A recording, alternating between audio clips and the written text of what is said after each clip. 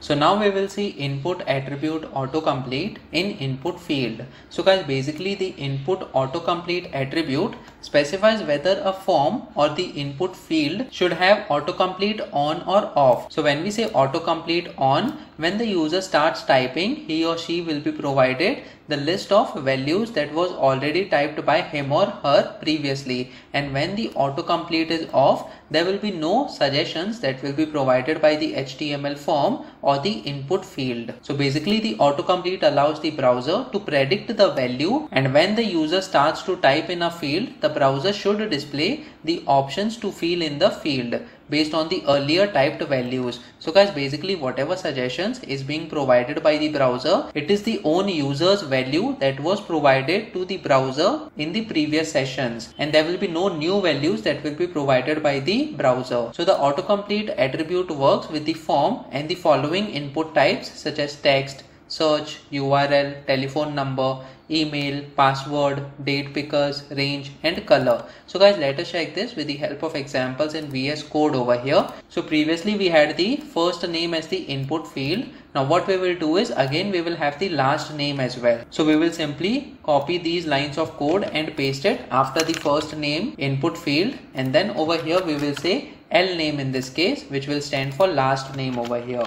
So we say last name, and then we will again copy the L name value to the name attribute and the ID attribute as well. So guys, basically we will ask the user to provide the first name and the last name as well, and we had also provided the drop down list item with the help of the input tag and the data list tag over here. So we will keep those options as it is. So let me just save this file now and try reloading this page on the browser. So as you can see, we have the first name and last name over here. Apart from this, we also have the drop down list in this case. Now guys, by default the autocomplete will be on for this input type, that is text over here. So if we simply go to the first name input field over here and click on this text box, as you can see, John and programming, these were some of the values that I had provided previously to the text boxes. And for the last name as well, as you can see, we have beginners and do that was provided to the last name input field that we had seen in the previous examples. So guys, these are the autocomplete suggestions that we can see.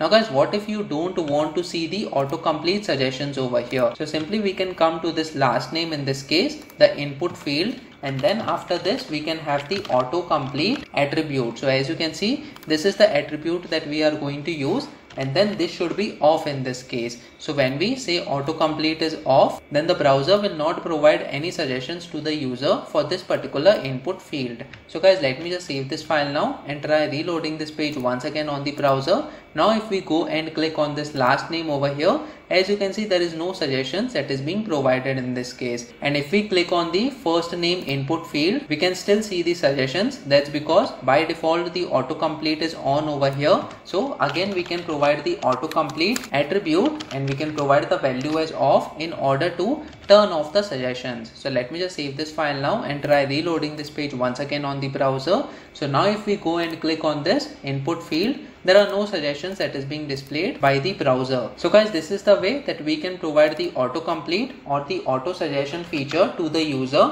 and based on the browser history of the user, the suggestions will be provided by the browser to the user. So now over here we have kept the autocomplete on for the first input field, that is F name over here.